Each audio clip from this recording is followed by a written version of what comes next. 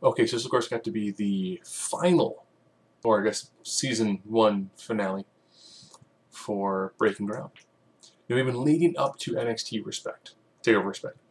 Now what they did smart is they spent a lot of time focusing on the Bayley Sasha Banks match, which was awesome.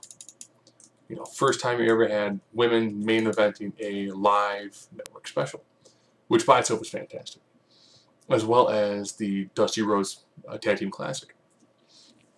And we also get to have our first call-up. The nice thing was they actually did specifically kind of go out in their way and say, you know, when it comes to who does the call-ups, it's pretty much Vince. Vince controls who shows up on the main roster, as well as what happens with people on the main roster. You know, and Triple H again expresses that, you know, the idea behind NXT is to get you ready for the main roster, while at the same time picking up some guys who I think he just really wants to work with. So, as always, nice background when it comes to here's everything going on with NXT. They did a really, really good job when it came to, you know, here's the build-up for Takeover Respect. Here's Bayley having a small mental breakdown.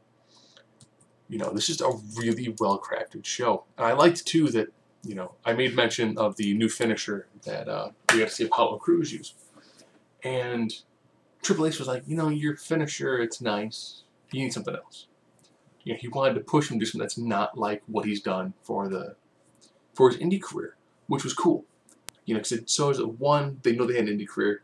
Two, that, you know, you can have what you did there. It's a great way to get yourself noticed, but you can do something else.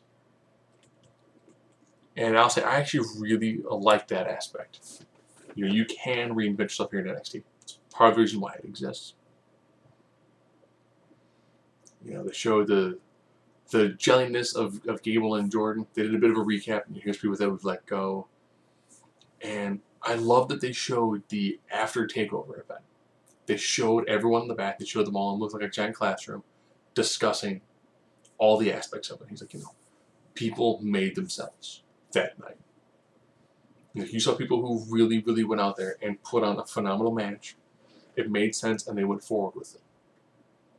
As well as talking about the Tag Team Classic, showing a little bit with Cody and Dustin, sorry. Just fantastic. Great stuff. Great stuff. This has been a really solid season.